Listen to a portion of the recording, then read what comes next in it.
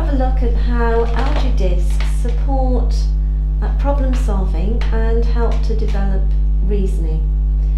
We've got a question here about how many hours in a week a lady works. So I'll read it first. A woman works 2 T hours each day from Monday to Friday. She works 2 T minus Y hours on Saturdays. She does not work on Sundays.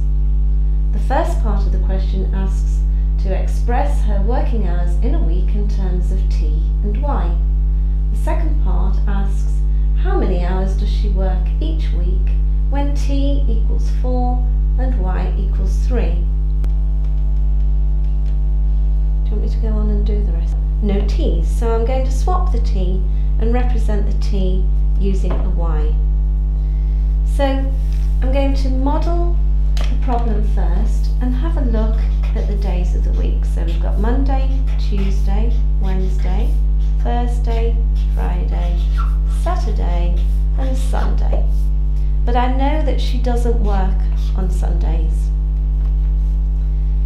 So every day she works 2 T hours. I'm going to represent it with X. So she's got every day working 2x hours apart from Saturday. So Monday, Tuesday, Wednesday, Thursday, Friday. Each day is 2x hours.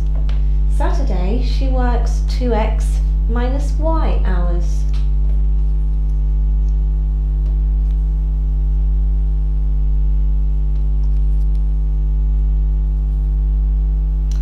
And we could look at that now and think, does she work more hours on a Saturday because there are more discs, or does she work fewer hours on a Saturday?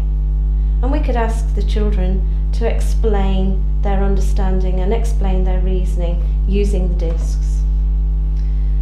So, first part of the question, express her working hours in a week in terms of X and Y. So we can see quite clearly that we've got 2, 4, 6, 8, 10, 12 lots of X and a negative Y. And that's how many hours in the week she will be working in terms of X and Y.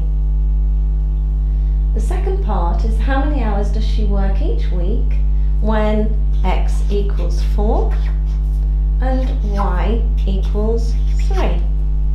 So each X represents 4 hours. So I'm going to use the Algebra Discs to show this. So I've got 1, 2, 3, 4 hours for each of the X's.